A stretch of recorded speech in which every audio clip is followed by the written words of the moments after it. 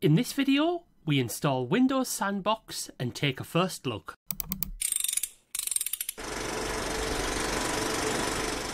Hello everyone and welcome to TechFixFlix. In computing terms, a sandbox is defined as a protected environment in which an untrusted program may be run without affecting other parts of the system. In practice, this translates to an isolated temporary desktop environment where you can run untrusted software without fear of lasting impact to your PC.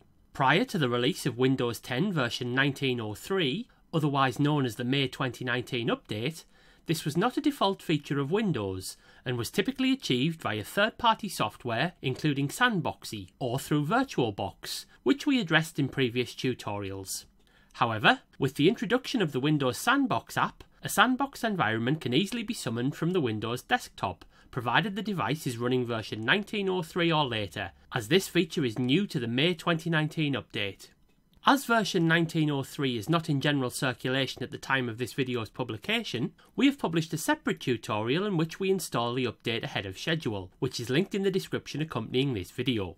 There are prerequisites, and your system must be running Windows 10 Pro, as home versions do not include the sandbox feature at the time of this video's publication. The feature is not enabled by default, so we click the Start menu icon and search for the option to turn Windows features on or off, which we click. This prompts a dialog from which a number of Windows features can be enabled and disabled, and we scroll down until we locate the Windows Sandbox option, which we tick. Once ticked, we click OK. A brief installation phase follows before we are required to reset the system in order to proceed. Once we are returned to the desktop, we click the Start button and search for Windows Sandbox, which we click. The Sandbox app then runs. There follows a brief pause with a black screen as the sandbox initializes, before we are presented with an entirely blank canvas upon which we can test software in a protected environment. The desktop itself features the default wallpaper, with Microsoft Edge being the only pinned app. Be wary of the recycle bin, which is bypassed in file deletion. The Start menu is similarly sparse, linking again to Edge and a small selection of Windows tools. Edge functions as normal and can be used as a means to download software for testing purposes. Quick access links to the default user folders. This PC provides access to a single system drive, by contrast to our host PC, which has 3 local drives, an optical drive, and 13 network drives. Network discovery is inactive by default and can be turned on upon first use. Doing so, however, does not provide access to our wider network resources. Here, we show a 7-zip installer in the downloads directory of our host machine. Drag and drop is not activated in this version of Sandbox, so we simply right-click the 7-zip installer and select Copy or Cut from the File menu, then return to Sandbox, right-click within it, and select the option to paste. Our installer then makes the jump from host system to Sandbox.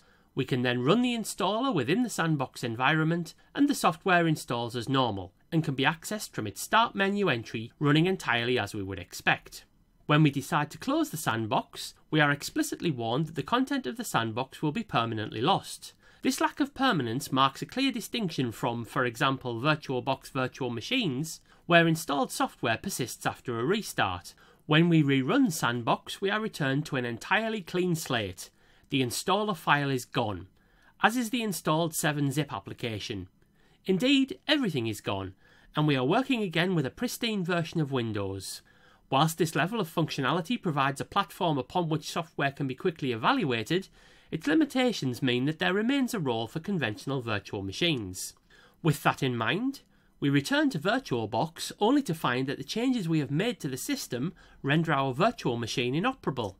We therefore untick Windows Sandbox in the Windows Features dialog, reversing the process shown earlier. We also need to set the default behaviour of Hypervisor at launch. To do this, we open a command prompt with administrator privileges and type bcd edit set hypervisor launch type off, then press enter.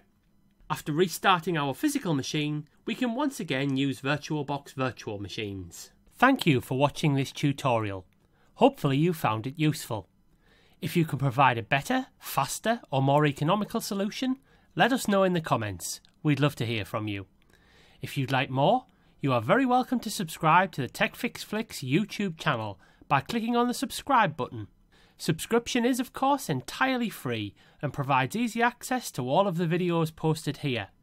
Clicking on the neighbouring bell icon means you will be notified whenever a new video is posted. You can also keep in touch by following the official TechFixFlix Twitter account. Until your next TechFix, goodbye.